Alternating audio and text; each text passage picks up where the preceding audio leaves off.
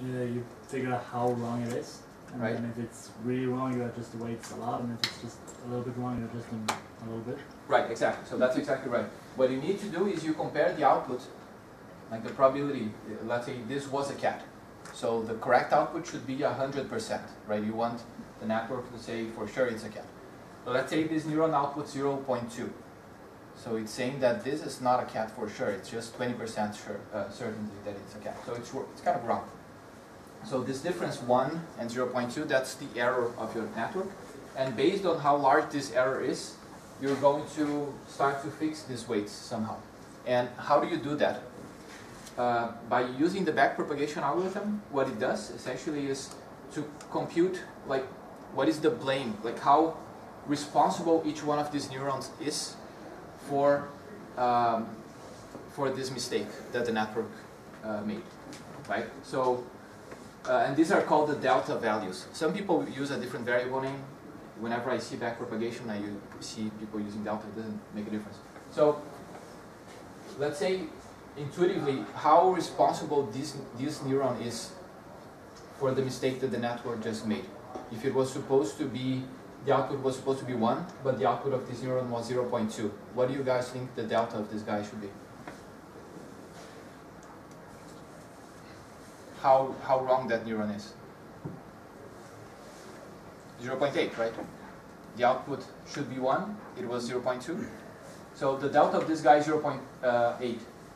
This is how much it contributed to the error of the network. Now the hard question is, if you know that this guy contributed 0.8, how much are these neurons contributing to this mistake? That's what backpropagation tells you. So let's say that the connection, the weight connecting these two neurons is 0. What is the delta of this one? How much is this guy contributing to that error?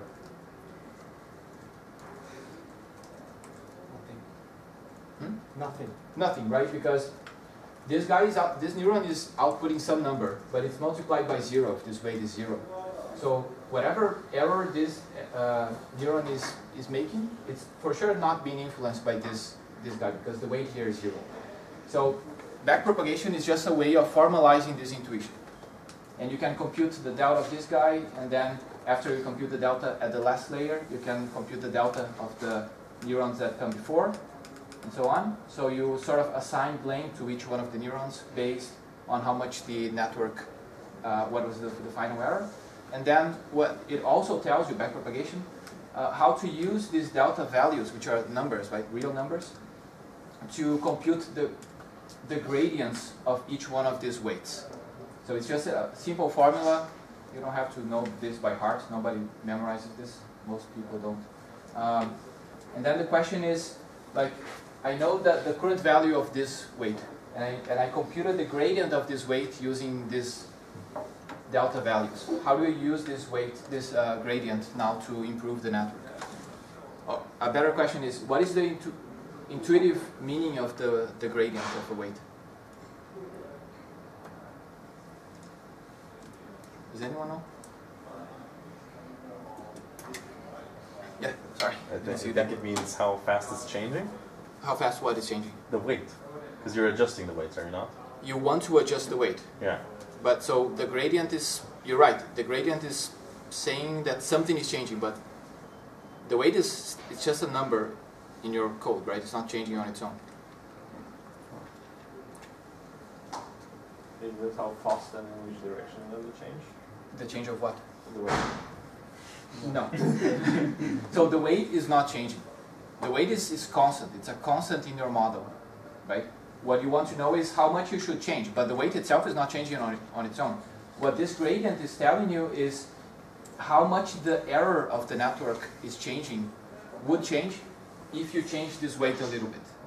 So let's say if the gradient is 1,000,000, so it's a really large number, that means that if you change this weight a little bit, the error is going to change a lot. So this, by changing this weight, maybe the network is going to make much better predictions or much worse predictions. So that's what the gradient is telling you. It's the gradient of the performance of this network. Right? So there's a cost function. I'm not going through the math, but that's the intuition. This is basically saying So let's say this gradient is a positive number, it's like 100, plus 100. That means that if you increase this weight, the error of the network is going to increase also. That's the intuition. If the gradient is negative, like minus 100, that means that if you increase the weight, the error of the network is going to decrease because the gradient is negative.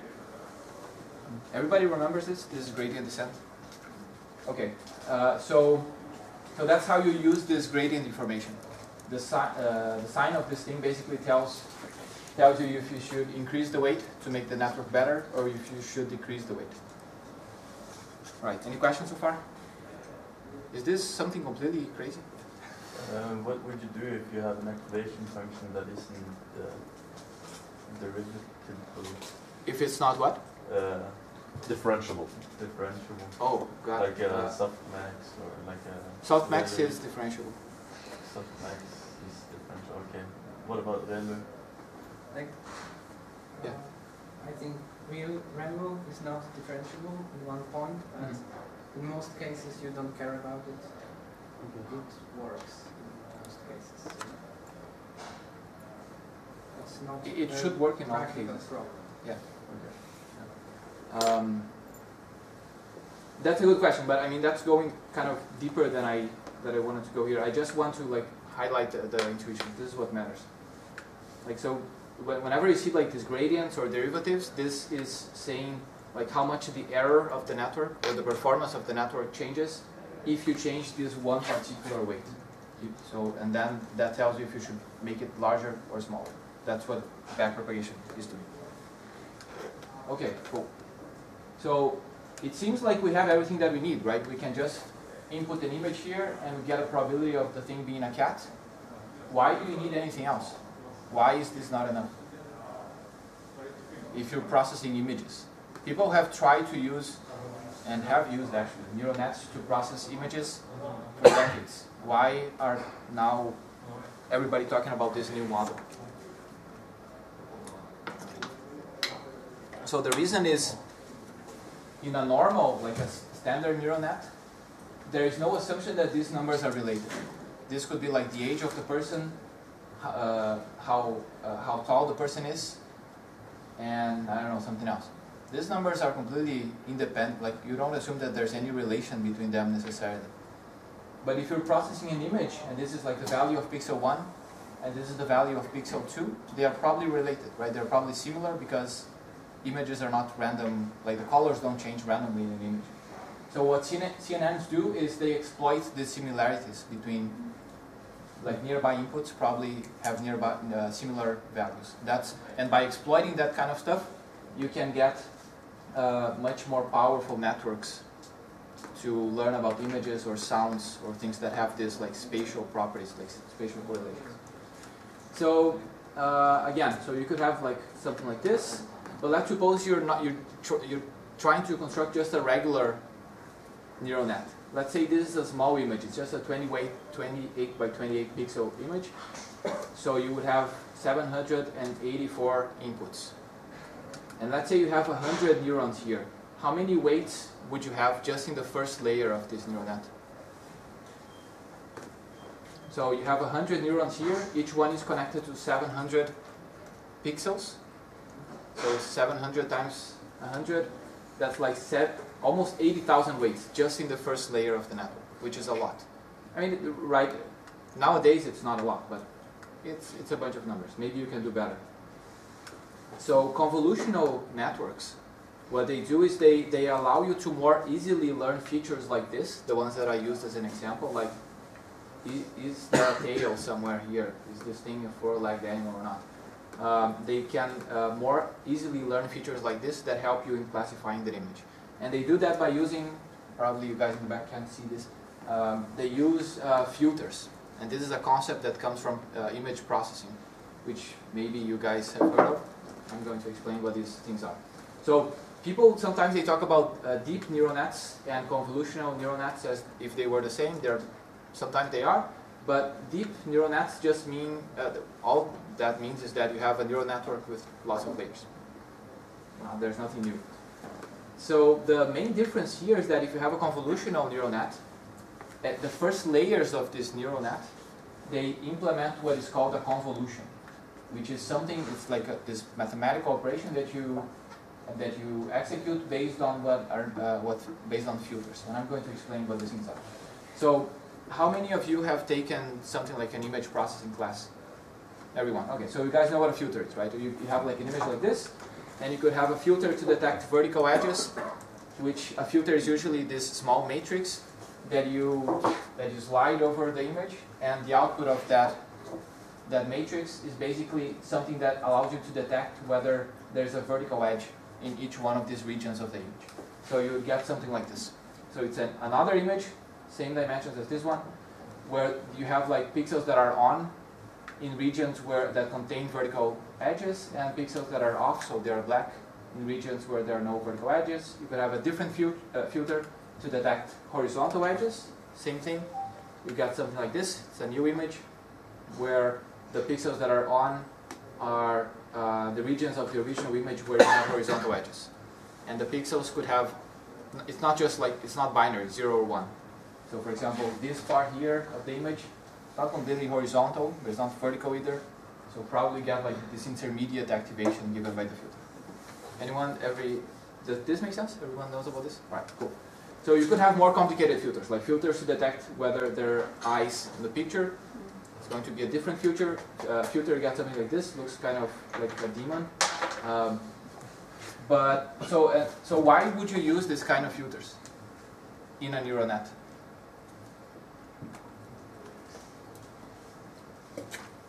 For an image? For images, yeah. Well, I guess it's to resemble the way we see things. We tend to detect edges and construct images of separate objects. Right. So you want to train your network to be able to recognize the same objects in a scene as we do. Right. So that's right. So these filters, they give you a higher level information about the image. The original information was just a bunch of pixels, just like numbers, and it's really difficult to interpret those numbers. But if you have filters like this, now you have a much more like a pre-processed information about the image that tells you if these numbers are large, probably there are eyes in the picture. And that information is really useful to if you're trying to solve the problem of detecting whether there's a face here or not. So that's the intuition about why filters are helpful. They get this higher level information about pictures. So, but then the question is which filters you should use if you're trying to classify images. It depends on what the images are, right? If they are cats, maybe you need some filters to detect whiskers and whatever. If you're trying to classify furniture, it depends. You need filters that may be useful for identifying a table or chairs. You could create manually like hundreds of these filters and try to use them. You can do that manually. The magic here is that these convolutional networks, they learn which filters are going to help you. So they automate that process. You don't have to do this on your own. And it's pretty cool actually. You can see the filters that they are learning. So essentially they are learning which properties of a picture, of like a set of pictures, do you need to understand in some sense to be able to classify those images correctly. Okay? So that's the intuition. So let me give you an example. Let's say you have the CNN. I haven't shown exactly how this works yet. And let's say I have this problem of someone writes down it's either an X or an O. So an image, in this case, is an 8x8 image. And I just want this network to predict the probability of the thing that I wrote down. So there's like, I scan this. The probability of this being an X or an O. Any questions?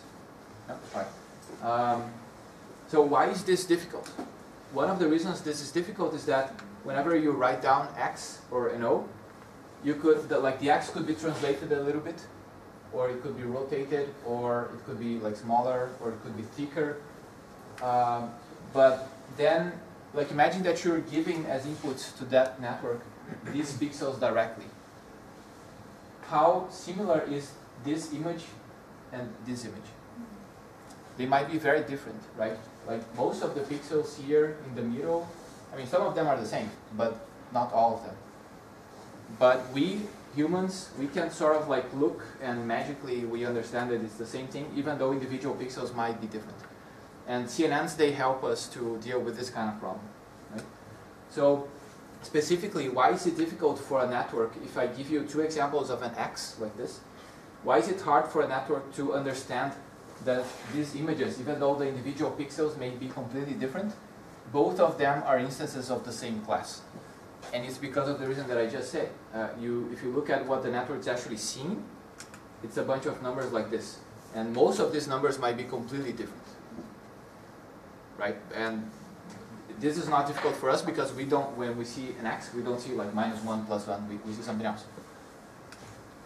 So let's assume that I give you specific filters that I constructed, and I'm giving you, you don't have to worry about that.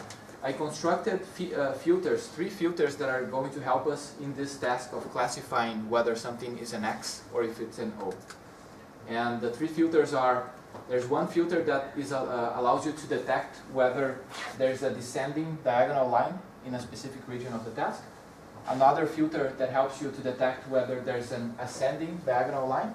And a third filter that allows you to detect whether there's like a small X-like thing somewhere on the figure, right? These filters are given to you.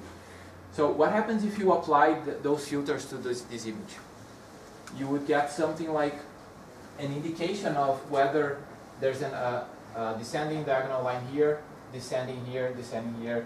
So it's like high activation numbers in regions where these features, these characteristics, these 3 things occur. Right? So we get something like this. So the purple filter that detects descending diagonal lines would be highly activated here and here. The filter that detects ascending diagonal lines would be probably highly activated here and here. And the filter that detects like small X figures would be highly activated here. So now these 2 things are much easier to compare, right? You could, like if you look at these 2 figures from really far away, and you imagine that these are kind of like really large pixels, you would get something like this. So like on the top left you have a descending diagonal line, here there's nothing, ascending diagonal line, and now you can compare these 2 things and you realize that they're the same. Right, so this is what CNNs are doing. Does that make sense so far? The question is, how do you know which filters to use? So the specific filters that I've shown are these 3 ones. So a filter to detect a descending diagonal line looks like a matrix like this. Detects axes and detects ascending lines. Does anyone know why the filters look like this? Why they are like these 3 by 3 matrices? Why is a filter a matrix?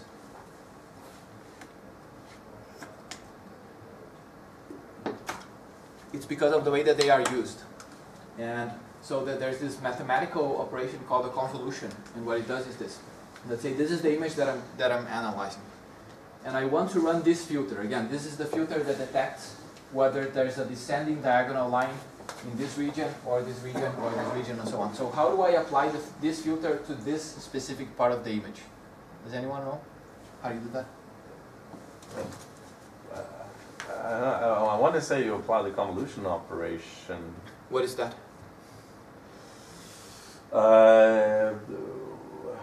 What is that again? You sum up the product of all the overlapping fields or Exactly. pixels. Exactly. So when we talk about convolution, it's just this idea of like you take this matrix and you multiply this number with this number, this one, so it's like an element-wise multiplication. And you add all of them, and in this case you divide by 9. It's like you take the average, because there are 9 numbers, right? And you do that by applying this matrix here, and then you move the matrix a little bit to the right, and you keep doing that. And out of each one of these steps you get 1 number, which is like how active this feature, like how sure the filter is that there's a descending diagonal line in this region, and in that region, and the other region. So you keep sliding that window, and by computing this multiplication and addition, and you divide it by 9. In this case, like if you apply this filter to this region, all the numbers match, right? So 1 and 1 minus 1 minus 1. So you would get like, these are the element-wise product. You add them up and you divide by 9. So 1 plus 1, 9 times divided by 9, this is 1. So the number that you assign to this pixel, the one in the middle, is 1. what is the intuitive interpretation of this thing being 1? But you have a 100% chance of there being a diagonal line. Exactly. You have 100% certainty that there's a descending diagonal line in this region here. If you apply that same filter, this one, to this region, you don't get a 1 anymore because some of these pixels don't match, like these ones don't match. So when you add everything up, you get 0.55. And what is the interpretation again? It's, well, it's not exactly a descending line. It sort of looks, part of it looks like a descending line. This part does, but these other pixels are off. So that's, and then you can just apply this filter everywhere and you would get something like this. This is called a feature map. Okay, so a feature map is just high, so dark dark cells are low activation outcomes of the filters, and large values are high activation outputs of the filters. Yeah. But it doesn't need to be between -1 and 1, right? The output. Well, in this case, it should be because all numbers are -1 and. But normally you don't need this. That's right. Yeah, the output could be anything, but yeah. So if you look at this feature map, what is the? Can you see any patterns here? What is white and what is dark?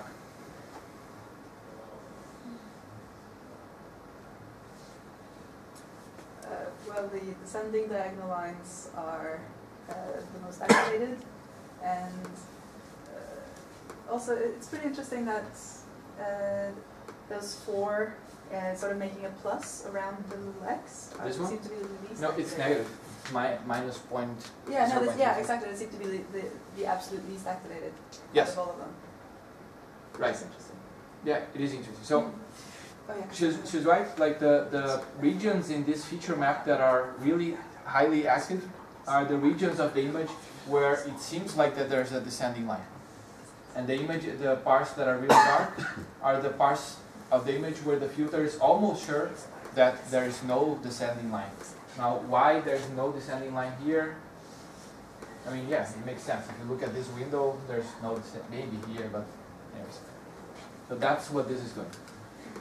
This is called a feature map. Again, it detects the presence of a particular thing, in this case descending lines, on this original image. You could have different filters. So if I have these 3 filters that I mentioned before to detect descending lines, small axis ascending lines, and you do the convolution of these filters with which each one of the copies of the original image, you would get these feature maps.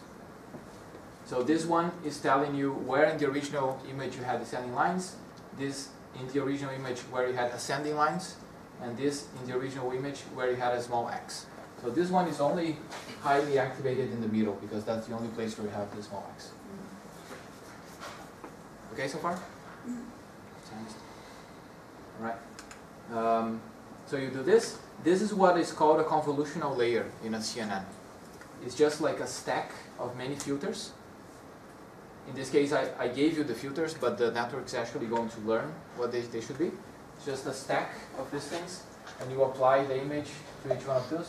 You do the convolution, and you get this as output this stack of feature maps, which are other images, just like the original one, but almost broke something of the features that you're trying to detect.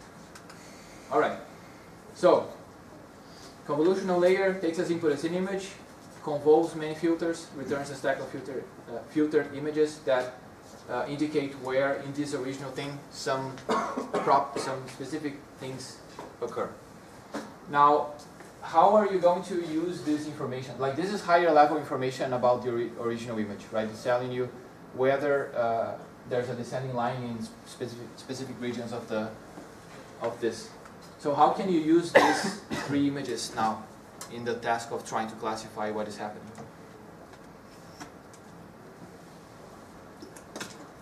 So one thing that you could do is you could just create this large neural net where you give as input the information about this pixel of this feature map.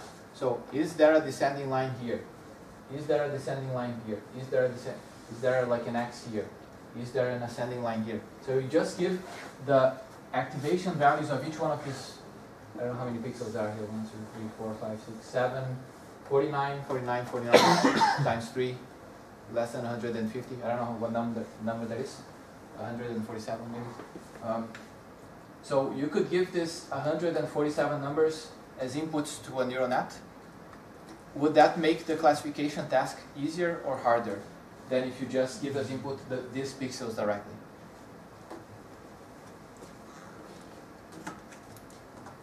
What do you guys think?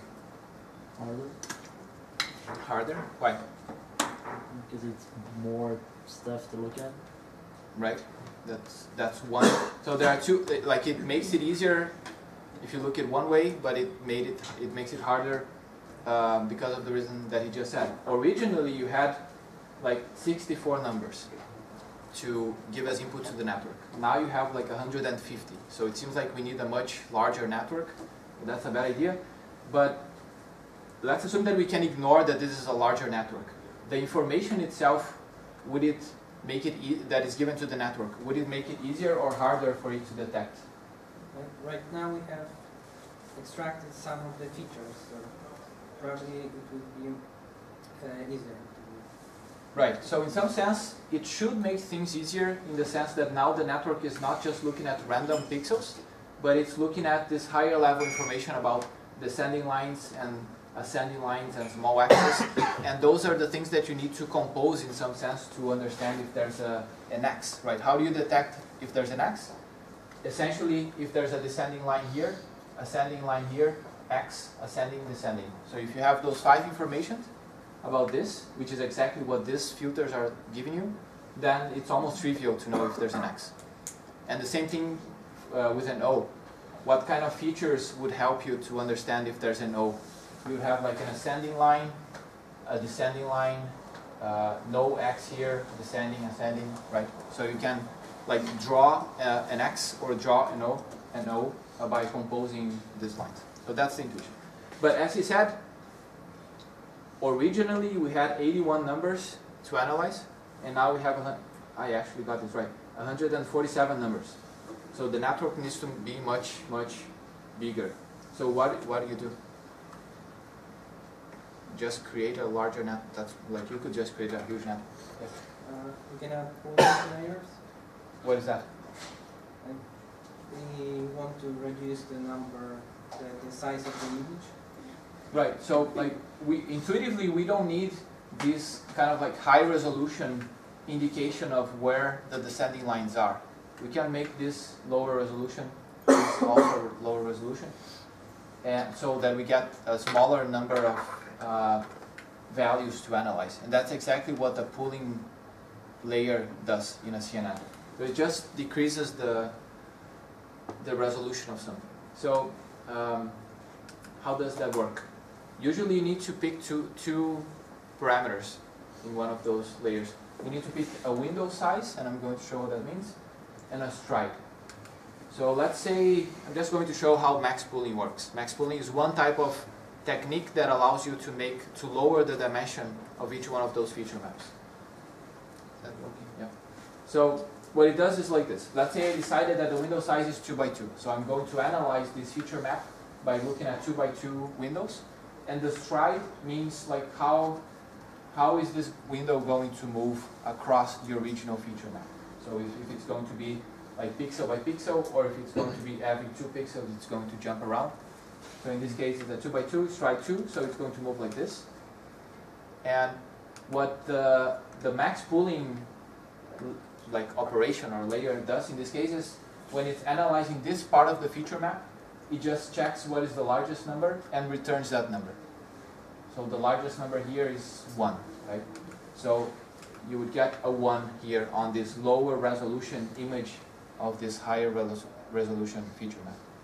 And then you move the window, because the stride is 2, you move it there, and so on. So, but before we go there, what is the intuitive meaning of this number being 1? It means that in the top left corner of the higher resolution there's a descending line. There's a descending line somewhere, right? If there's a 1 somewhere here, you know that there's a descending line because you're just taking the max. So you know that there's a 1 somewhere. You don't know exactly where. So a 1 there means that in this small region, there's a descending line for sure, somewhere. You don't know exactly where, but you don't care. You just care that it's somewhere on the top left of the image, there's a descending line. And then if you move the window here, you do the max, you get 0.3. What does that mean? Again, there's a sort of like a descending line, you're not completely sure, because it's 33% sure that there's a descending line somewhere on this region. So if you keep doing that, you'd get this lower resolution feature map, which is 4x4, so 16 numbers. But it still captures essentially the same information, right? That in the original image, where are the descending lines, which are basically... Does that make sense? People are looking at this kind of funny. What do you do in the edge from the last? Do you just take the last two? There are many possibilities. One thing that people sometimes do, you just repeat this column, like if you're right, Yeah. Like or you just ignore it. There are many things that you can do do. you repeat the last column, or do you put the first column on the other side, like a Fourier? It depends on what you're trying to do, but in an image, usually you just repeat the same pixels here, because if you repeat, like imagine that this is a cat, Yeah. it wouldn't make sense to copy like, well, maybe if it's a completely symmetric picture of the face of the cat, but usually like the pixels on the left of your face are not the same as the pixels on the right. Do we use zero padding? What do you mean? Just adding zeros here? Yeah, Yeah, you can do that. The sides. Doesn't matter, I guess. It usually Same doesn't matter a lot what you do Yeah. on the edges. Same thing. How do you determine the stride and the size of the pooling? Magic. No, it's just trial and error. Like, it's not completely magic, but so the window size depends on how large you want the network to be, essentially. Because if the window size is really big, you're going to get a much smaller output here. So it's like it's a coarser view of the image. So you're just saying, on this like 1/4 top left, is there something that looks like a descending line, but it's very like low resolution view. So it makes it easier in the sense that you're looking like, it's almost like you're looking from very far away, but then because you're not looking at the details, maybe it's going to get some things wrong. I was wondering how severe is the effect of this pooling on the accuracy of the classification? Will it strongly affect the results? No. Usually, I mean, it really depends. This is very strong. It depends strongly on the application. And if you look at the papers that use this kind of networks, part of the contribution of the papers is exactly to determine if you should do max pooling and when you should do max pooling. So you shouldn't always do this. And we're going to talk about this later on. It's kind of like a trial and error thing. If you look at papers by Google and Microsoft and like the guys that are actually doing this on large data sets, they show like this, whatever like new architecture they came up with. It's like, it's not just a few layers. It's like 500 layers of crazy random combinations of max pooling and the convolutional things. They just keep trying things until it works. I didn't quite get the striding part. So the stride means like how is the window going to slide over the original feature map. So if the stride is 1, the window is going to start here, and then because the stride is 1, it's just going to move by 1 pixel. If the stride is 2, the window is here, and then you move it by 2 pixels. Would you ever stride it by just 1? Sure, but then you get these overlaps, right? Yeah. So would you have 8 like vertical numbers then? If you did this stride by 1 here, would you have like 8 numbers that way? Let's see, I don't know. You would have 1, 2, 3, 4, 5, 6. And it depends on what you do on the edges also. So if you just ignore the edges, you would have 6. If you copy these columns, you would have 8. So how big the window should be and how large the stride should be, those are things that you have to adjust. It really depends on the application. But this is the intuition. Like you basically you have a feature map that tells you where a specific feature occurs, in this case descending lines, and you don't need this much resolution. You just want to know sort of vaguely where the descending lines are. So you do this operation that gets you a lower resolution image at the end. That's what max pooling is. The other question is, why are we doing max and not just taking the average? Because if you take the average activation, like on a 2x2 window, you get some useful information out of these two, right? So why not do the average?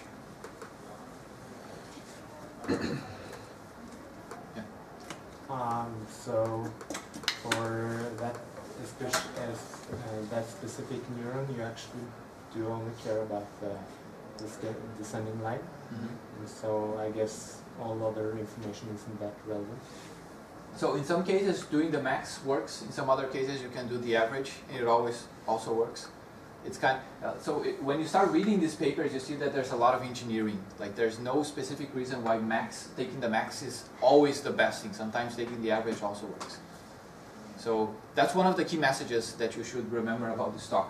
That, of course, there's math behind this. There's like gradients and equations that make this look very complicated. But in the end, you're just trying to learn filters and how big the filters should be, how many filters you should have, what should be the stride. That's kind of trial and error. Like it's not completely a scientific process. All right, that's max pooling. What time is it? It's 3. So maybe we can take a break now. All right, so let's do a 15-minute break and we come back at 3.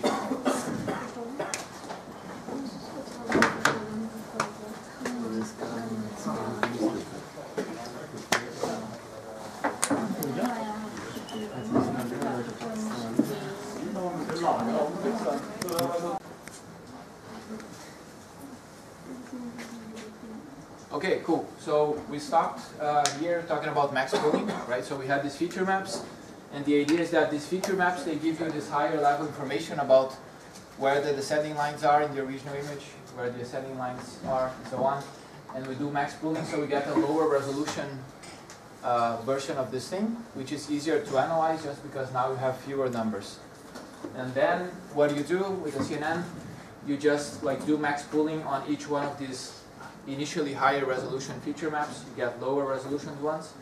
And now you can actually give to a classic neural net, you can give these numbers as inputs directly.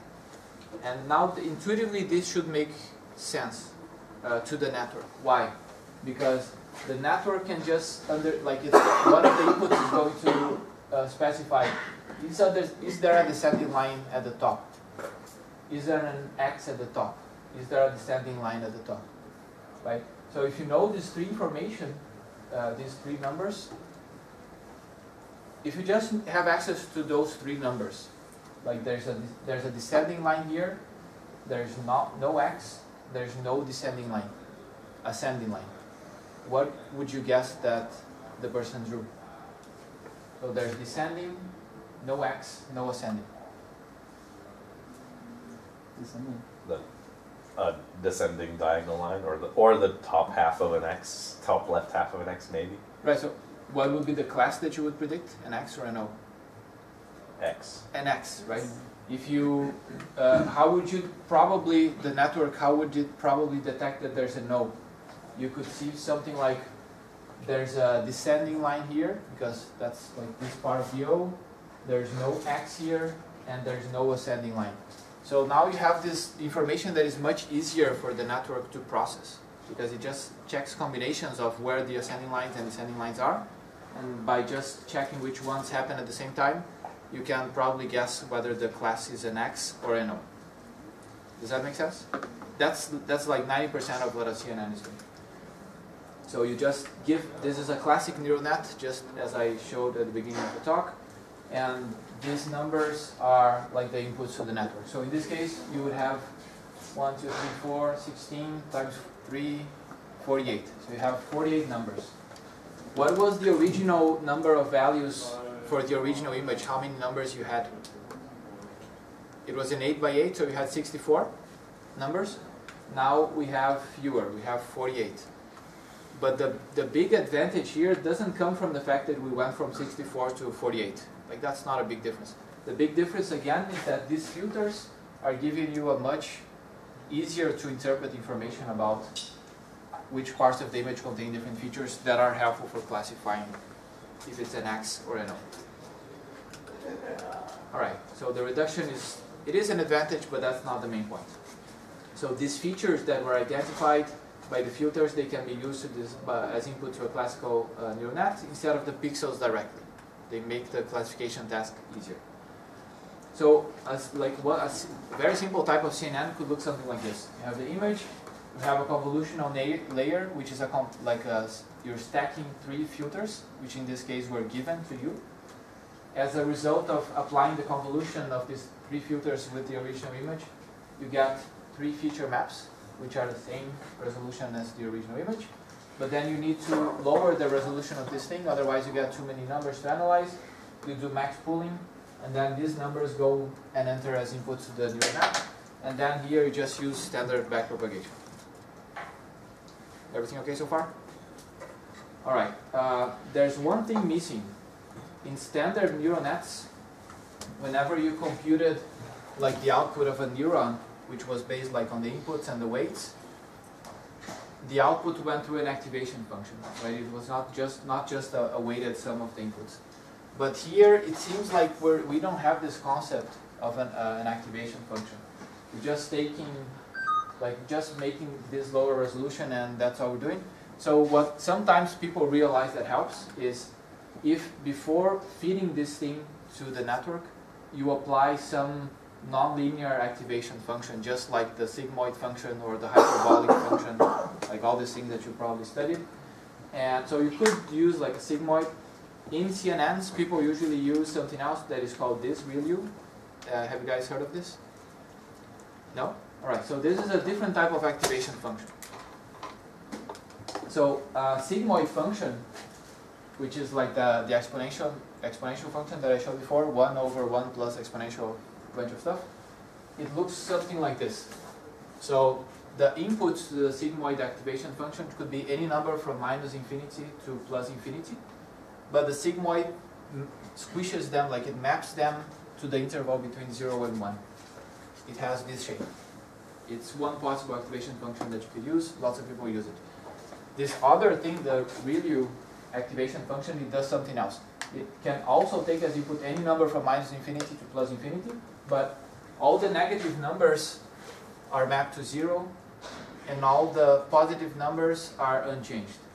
So if you look at this, it's almost like it's a very rough approximation of the sigmoid, at least in some parts of it. It looks weird, so why would people use this instead of a sigmoid? Because it's faster to compute. That's one of the reasons. It's faster to compute. It's just like the implementation is just a max. This is really fast. Sigmoid, you need like to compute fractions and exponentials. But there's another reason, and this I think it's a very empirical reason. When you're doing something, well, let me just show you what happens if you apply these activation functions to these numbers. So like if you're applying a sigmoid, you would just take this number and apply it through the sigmoid activation function, you would get a number from 0 to 1. I don't know exactly which one. If you do the ReLU, it basically keeps all the positive numbers as they are and maps the negative numbers to 0. So you get something like this. To me, this looks pretty insane. Like it seemed like this feature map was pretty reasonable, and then you apply this function, and it now, I don't know, it's weird. I mean, I can still see the descending line here, but there's a bunch of dark spots which are strange. So my interpretation is, what is a negative number here? A negative number means that you have some amount of certainty that there's no descending line. Right? You're pretty sure that there's no descending line if it's -1. You're sort of not so confident if it's -1. Maybe there, you don't know. So this is just saying, I'm absolutely sure there's no descending line. So it's just like making this like a harder, you're sort of faking that you're very confident about whether there's a descending line. But it does help. But that's not the main point. The main point, I think, is that it helps with a problem known as the vanishing gradient. Have you heard of that? So if you have deep neural nets, usually have not only like 2 layers, but you have hundreds of layers. How does backpropagation work? That's the reason why I mentioned this at the beginning of the talk.